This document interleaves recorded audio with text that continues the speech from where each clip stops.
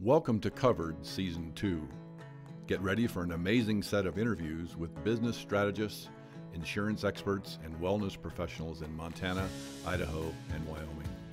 The focus this season is to help growing companies build a healthy and safe work environment. We'll cover pressing questions like what exactly does it cost for a new business to provide health insurance to a team? And if you're a benefits consultant, why is Mountain Health Co-op a first choice for so many businesses in the Rocky Mountain West? If you're ready to take ownership of your business and your benefits knowledge, this is the season for you. Just like this, we are live at Mountain Health Co-op HQ with Shawn Jacobs. Shawn, thank you so much for joining us on Covered. Yeah, thank you. Yeah, great to have you. So we brought you in here today as part of our season on business to business, talking about health insurance for small businesses, business owners, and talking to agents about what the co-op is all about. So maybe if you want to start with just a brief introduction of yourself and your business for our listeners. Yeah, you bet. My name's Shawn Jacobs. I'm the owner and the main agent broker for Rocky Mountain Insurance of Helena. I've owned that business and been an independent agent for just about 8 years, right before the Affordable Care Act actually came into law. I worked at Blue Cross Blue Shield for 15 years, so that's my main experience in the health insurance industry and kind of where my roots are and where I learned it all. Yeah. From the big corporation. So born and raised Helenan. I've known nothing else than health insurance since I got out of school. I'm a born and raised Helenan, went to Carroll College and have a business management degree. Got a family of 4, great wife and 2 boys. One boy's graduated from high school and one is a sophomore here in Helena. So yeah, I've known nothing else but Montana and Helena my whole life. Well, Montanan and health insurance credibility established. So yeah, thanks. That's right. Yeah. That's right. Nice work. Yep. Well, let's jump right in then, and I want to talk about small business and small group coverage.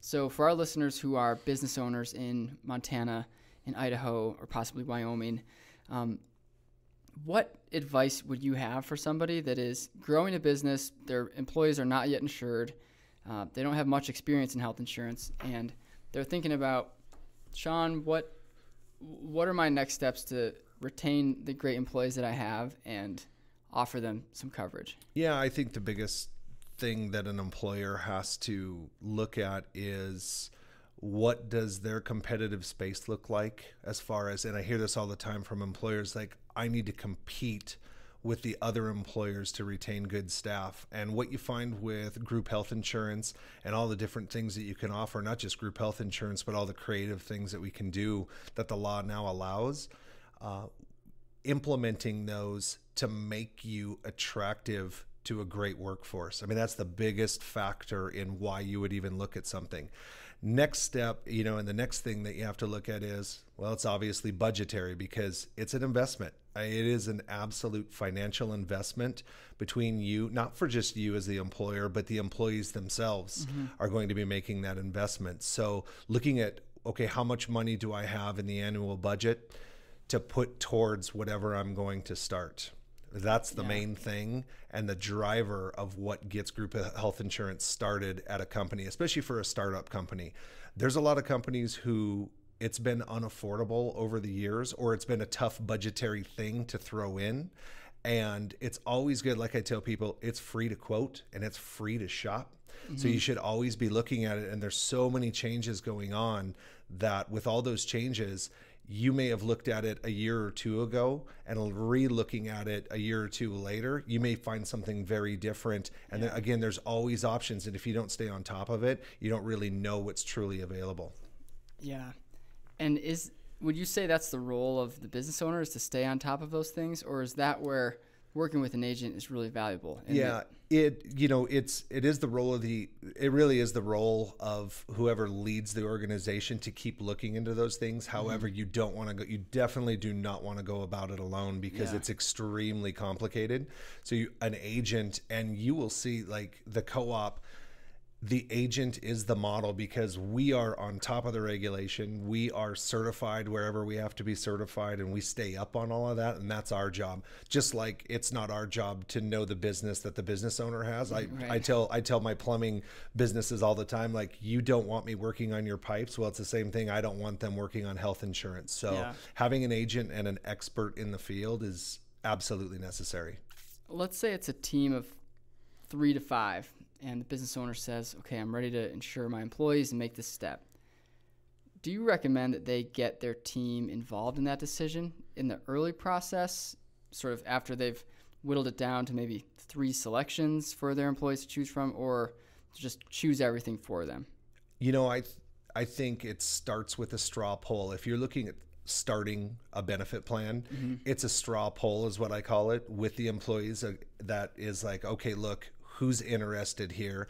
And even before that, you could even get a very quick quote. I mean, all it takes is the ages and the number of employees, and you can quote in today's world extremely fast.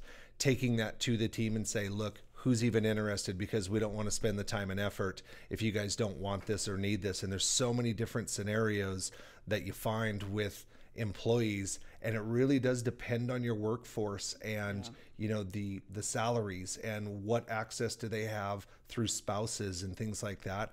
So you get very different answers at different employers. Right. So taking that straw poll and kind of getting it to that point, and then you really, you know, at that point, if it's a go and the employees say yes and the budget is there, moving it forward, and it's a very easy process from there.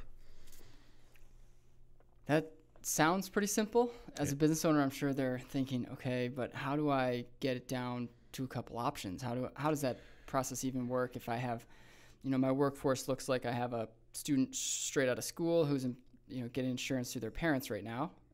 I'm not too excited to sort of pay for their health insurance, perhaps. I have a senior who's, you know, helping out with this project, and I want to insure them. So it's just very different employee circumstances. Yes. And on a team of 3 to 5, that's much different than a team of 300 to 500, because, okay, well, we got to cover everybody. But how do you navigate that you know, I think you put the heavy lifting on your broker for all of those things. And those are the questions that naturally come up when you're trying to start all this. I mean, it's all covered. And the agent will walk you through all of those different things. And here's what this scenario looks like. And it's all about scenario building.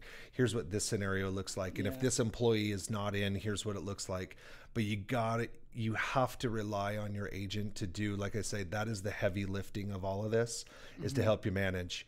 And if you have a good agent, they'll make it very clear very quickly, and it will come to the forefront, like, this is the best option for us. Whether it's offering one plan or 2 plans or multiple plans, or maybe maybe having a health savings account and putting money into the health savings account for the employees. And again, all those creative things that you can do, that's what the agent is for. Absolutely has to be relied upon. It sort of feels like, for us, like I mentioned, we're a team of, you know, there's 5 of us at Pintler Group, and it sometimes feels we don't have an HR department. It sometimes feels like our health insurance agent is our human resources department. Do you find that when an employee says, hey, I have this health insurance question, it's, you know, it's kind of personal, okay, let's take it to our agent and see what they have to say? Yes. Is that common? Do you find that? That is common. Yeah. The agent does kind of act as the human resources director for benefits. So it's not overstepping bounds doing Absolutely that? not. Okay. I'll tell you, certain agents have certain models. Yeah. My model at my agency is I tell all the employees and the employer, or whoever it may be that is going to handle the things, you actually run it all through me. So adding new employees, terminating employees, all those things, and the actual management of the business, I offer that service as an agent. And I think you'll find most agents definitely have that model. Yeah. So, and maybe if you don't find that agent, find a new agent. Well, possibly. I'm not going to say that. I'm not going to say that into this microphone. But yeah, if you don't feel like you're getting the service, know that there's agents out there. I know a lot of agents. A lot of them are my friends, and most of the agents provide exceptional service. Yeah. Mm-hmm. Now, let's talk co-op, because I know when we were shopping for group coverage, we were presented with a couple options, and then co-op was one of them, and this seemed like a no-brainer for us to say, okay, for a small business, small group coverage, this seems like a great option. Can you talk about some of the ways that co-op for health insurance for a small group or an entrepreneur is one of the reasons why you sometimes say, hey, this is a good option for you? Absolutely. It's interesting with the co-op, they've come a long way. They were Montana was handed a grant about 8 years ago with the Affordable Care Act and was told, here, create a competitor. In the largest change time that group and individual insurance has ever seen. And, us agents and people in the market, they're like, okay, this is not good. This is not going to last. And here we are 8 years later. And I've been an agent for about as long as the co-op has been in business. Yeah. And I've watched the changes that have come. So where the co-op is today from where they've come, they've made doctor network changes, improvements. The products initially were kind of tough and, maybe weren't there. Now they're right in line with all of the competitors. And in many cases, you've got some extra things that Richard and the crew here have now thrown in, and it makes it a very attractive option. And in a lot of cases, depending on where you live, it's actually the most competitive price, which again, is probably the most important thing for an employer when you're looking at the budget. So when you line them all up, and you put it all together, the co-op is actually a great option for Montanans. And from what I know, they're doing great. They're financially strong. And I feel like they've gotten over the hurdle that we all thought they might fall on, like the other couple dozen co-ops in the nation. I mean, there's less than a handful of those co-op startups from 8 years ago that are even left. And, proudly enough, Montana's made it. Yeah, Montana and Idaho. Yeah, and it seems like from a group coverage standpoint, there's more and more businesses that are looking to co-op every day. Yeah. And what I see now in the last couple of years, now they're starting, it's like, okay, we have the health insurance portion down, the main benefits. Now let's look at adding this. Let's look at adding vision, and dental and the other things and expanding into these other markets. So yeah, it's kind of exciting. And they're doing exactly what the Affordable Care Act wanted. Yeah, it is exciting, and I think it's also kind of the Rocky Mountain West mentality to, stay local and member owned, and all of the savings go right back into the business to make it better. And I feel like perhaps some of the other state models, maybe that mentality didn't exist as strong there. Yeah, I agree. We've seen changes with the other carriers too. I'll tell you, with the co-op, I'm a local Helena, Montana native here. Yeah. So I know that I can call somebody and still get local help. If I need help as an agent, and I know that even with our customers, they can call and still get somebody local. So, and that's how insurance always was all these years. And you've seen some of the big conglomerations happen. The Affordable Care Act kind of forced that, but the co-op has kind of held true to the Montana way, which is smaller is better. And, it works. Yeah.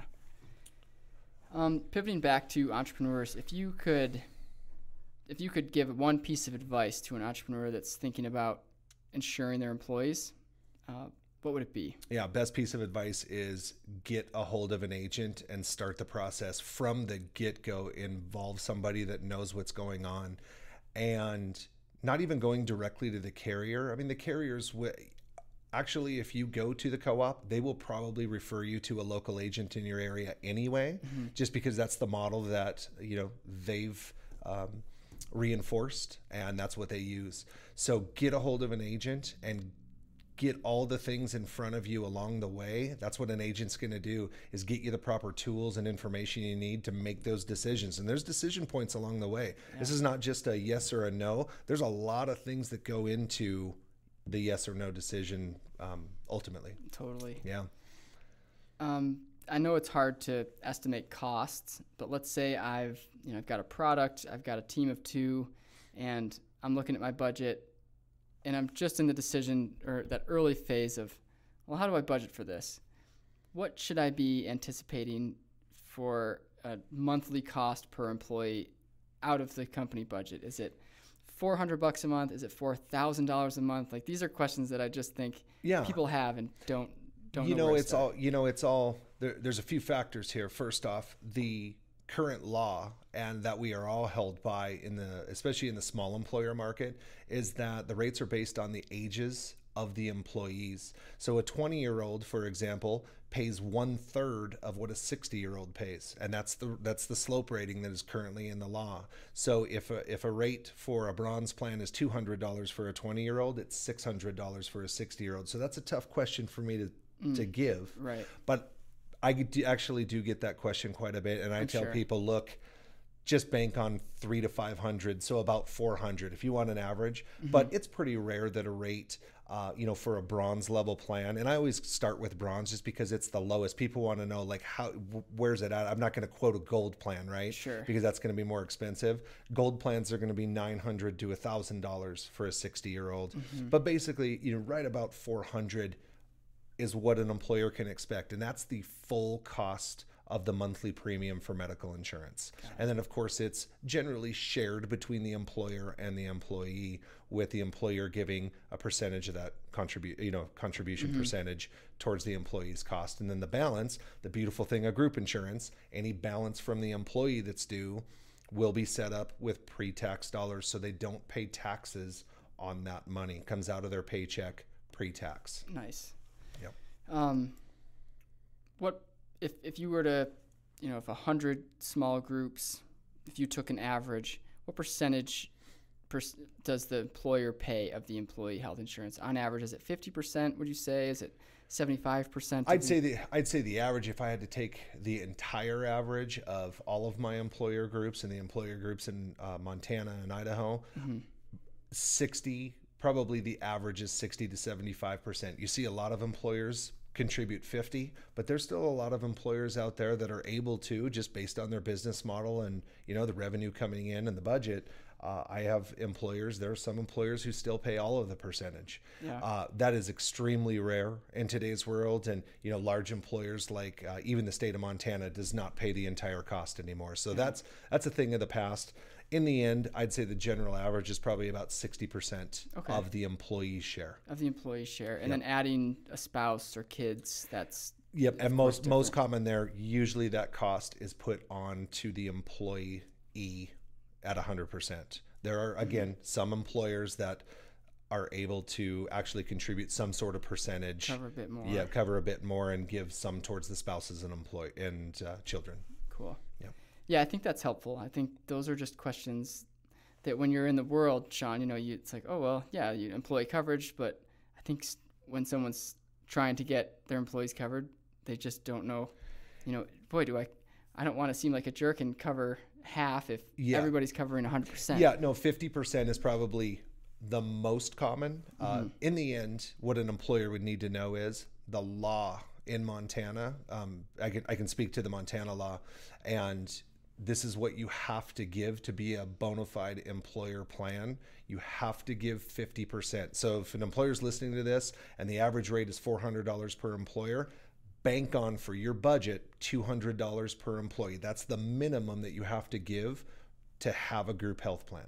So that's a good budgetary, we're very high level here. Yeah. But that's a good budgetary number that someone could use. They can put in their business plan and figure it out. So no, it is not hundreds of thousands of dollars per employee or tens of thousands. I'm sure there's some entrepreneurs thinking, okay, good. Maybe I can put on my career page, hey, we'll pay some benefits. This is now I can really up our talent pool. So sure. That's exciting. Shawn, how can people find out more about you and get in touch with you if they have additional questions about group coverage? Yeah, I welcome emails. Email's a great way to get a hold of me. I always offer, crazily enough, I give my cell phone out to everybody. Like all of my employees of my employer groups, I'll get my cell phone. And it's rare, but it's not too rare where I will get a call from an employee that's standing at the doctor's office saying, look, my insurance is not working, help me. And that's what I offer to my clients. And I know other agents do that too. So best way to reach me is, like my cell phone is 406. We'll put it in the show notes too, 431-0742. And then my email address is Shawn Jacobs, SHAWN JACOBS75 @gmail.com. Nope, I'm going to scratch that. We're going to go business. Shawn, SHAWN at rmiginc.com. Great. And then my website's currently down, but it'll be up at www.rmiginc.com. It's another way you can look at me. I've got a Facebook page, and I'm on LinkedIn as well. Great. Yep. Yeah, well, we'll make sure to link up all of those in the show notes. So if folks do have questions or want to get started, they can have a place to find you. Sure. Anything that I didn't ask that you were hoping, oh, Kyle, how could you not have asked me this? I don't think so. We covered very high level. You know, again, there's a lot of things in the weeds that an agent will walk through. But the main thing is employers, especially those who do not have a plan in place currently, don't be overwhelmed, because it's really not that hard. And, the co-op and all the resources that we have out there, even we've really got the federal law kind of down now. It was awful to start, 8 years ago. It was extremely complicated. It's kind of ironed itself out. We kind of know exactly the paths that we take. Mm-hmm. It's not that big of a deal, and it's worth looking into if you are considering it. And you need it. If you need it to keep your talent pool, it's something you should absolutely look into. Great. Yep. Well, Shawn, thank you very much for your time. You're welcome. Thanks for having me. Yeah, of course. Yeah.